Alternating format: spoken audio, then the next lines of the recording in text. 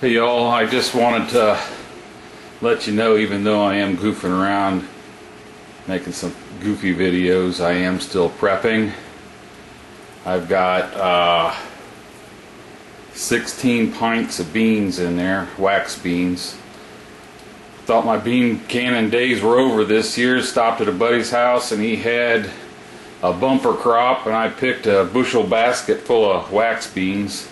I still got more to clean and get ready, but when you're looking at the clock worrying about what time it is because you got to go to work, it really puts a crimp in your style. But I've got the beans in there, and right over here I got the old dehydrator going again. And my first time I did my tomatoes, you know, I had the black ones that turn black. This time I used a stainless steel knife, and I only used tomatoes that were just ripe or just about ripe, and they all look great. So I think what it was I had some tomatoes that were overripe the last time, and that's what caused them to turn black. At least that's what I'm going to go with. But I did use a stainless steel knife to cut them also, so it looks good. I have a total of, I think, 14 trays for this. It says it's expandable to 12. I did 2 batches of onions that I had 13 trays on there, and it took a long time to get them dry. But I figure if I'm going to run it, I'm going to run it full.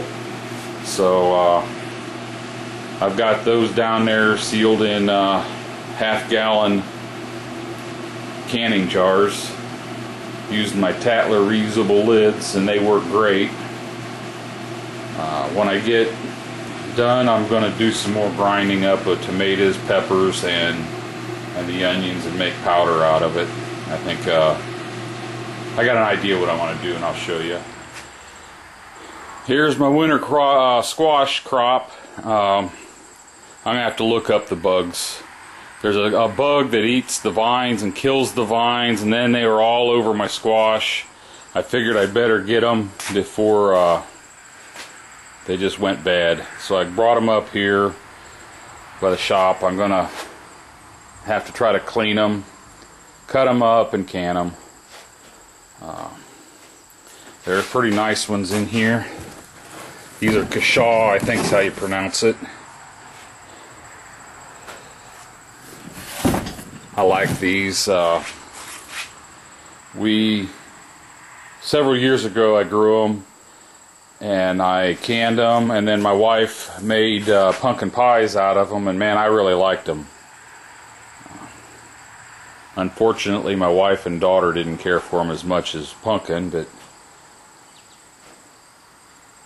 hopefully I can get some pies made out of them this year. I might have to learn how to make pie.